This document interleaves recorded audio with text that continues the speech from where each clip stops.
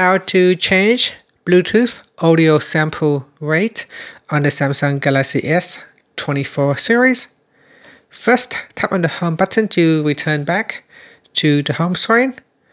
Then swipe down at the top and tap on the settings icon.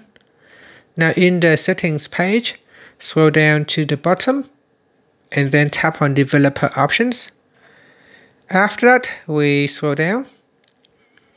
Now scroll down and in here, tap on Bluetooth audio sample rate. From the list here, choose the one that is available. So here's a grey out means not supported by phone or headset. So currently I can choose use system selection default, or I can select. So here I can choose 48 kHz and then tap on OK. And that's it. After that, you can tap on the home button to go back to the home screen. Thank you for watching this video. Please like and subscribe to my channel for more videos.